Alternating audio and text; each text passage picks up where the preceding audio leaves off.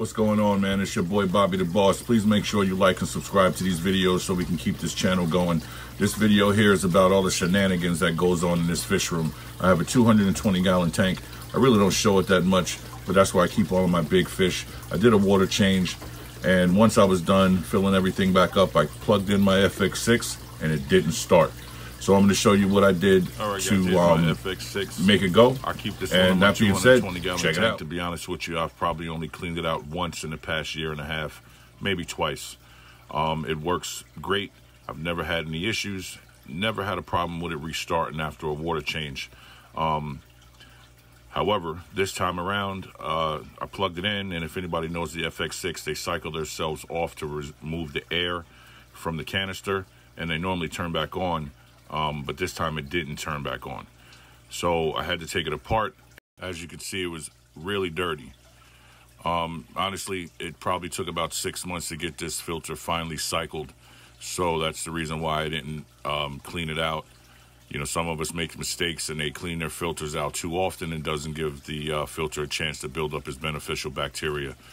I use tank water in a tote. I squeeze everything out.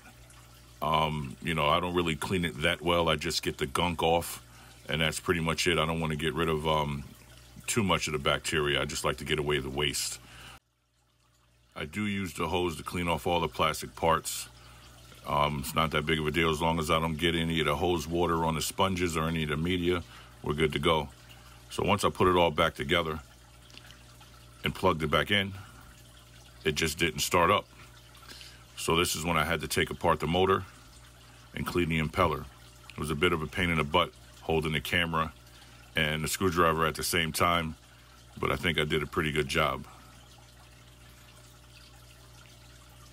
Once I got all the screws out and everything was nice and loose, I pulled the motor off, and then as you can see, it was filled with all kinds of junk. You got to be careful with these parts of the motor also. The impeller's fairly expensive and kind of fragile, so you don't want to knock it around too much. Right there, I pulled off the gasket, but make sure when you put it back together, you push the gasket back on the outside lip. If it doesn't go back in the right spot, it's going to cause a leak. And for all you jokesters out there, yeah, that is my big bowling ball toe.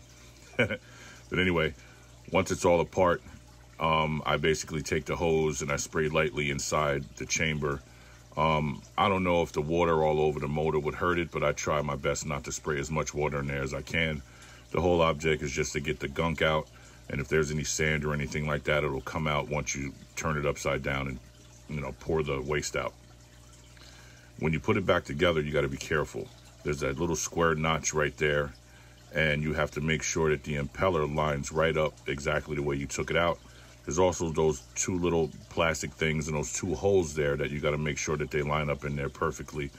Once you take it and you're ready to put it back in, all you got to do is place it in there firmly, give it a couple little turns to make sure it's lined up, and then you're good to go. Turn the impeller, make sure there's nothing grinding or holding it back, and then that's that, man. Just make sure the housing to the actual canister is nice and clean.